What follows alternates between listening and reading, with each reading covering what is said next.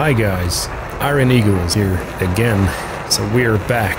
It's been a long time since the last, but here we go again, and I thought it's about time to take a look and give you guys a little refresh on the use of the AGM-88C and the Hornet, because it's a little bit different to use it in the Hornet compared to the Viper, and that's why I thought it's about time to get in there and take a closer look again, give you some little reminder, a little fresh up. Maybe some of you is completely new to this, so here we go.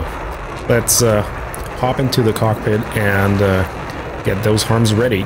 We have an old SA6, no, an old SA2. So probably some of you are asking, you know, why do you always use SA2s? Now, let me tell you one thing. For demonstration purposes, it is the easiest to attack SA2s. That's the only reason why I'm using SA2s in that case. So, of course, it's going to be a little bit more challenging if you're going for SA10s or, you know, like the newer systems out there. But yeah, that's the point. All right, so let's hop into the cockpit and get this thing ready.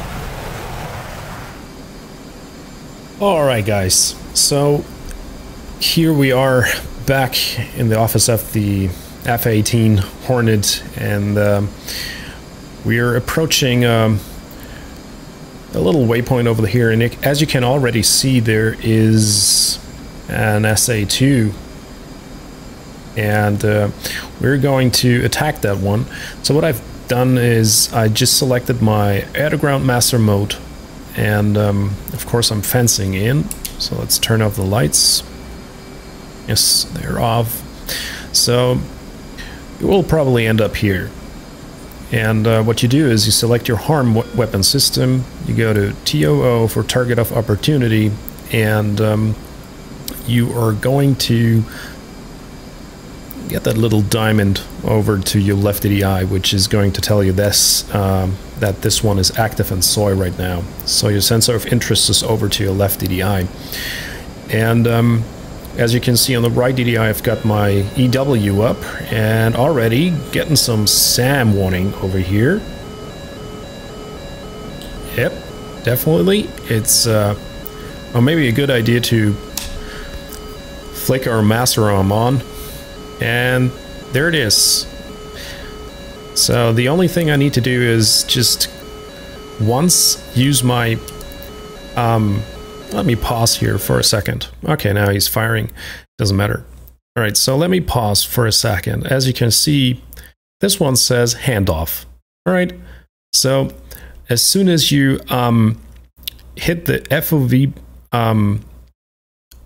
switch button on your HOTAS, you will most likely switch through different target of opportunity radars that are going to pop up here. All right. So right now, as you can see, it says classes all. So that means like everything that is kind of like emitting anything on radar will be shown here.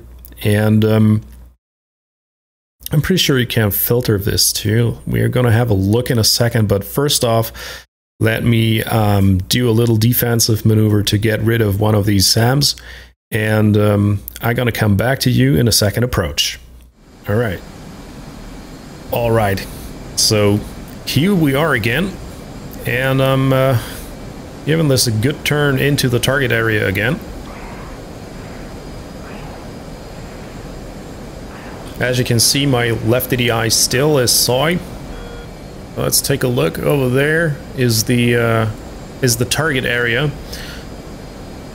So let's turn around, and there it is. One more time on left DDI, FOV button once, harm is ready, and that's it. Magnum. So because this is a fire and forget weapon, you can just simply go cold. And that harm should take good care of that SA2 tracking radar. So yeah, I'm gonna stabilize here, and let's watch that harm go in and home in that SA2 radar.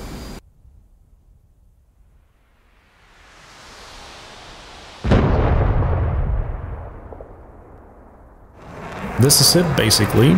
I hope that it gave you some little refreshment on how to use the AGM-88C and how to utilize it in the F-18 Hornet.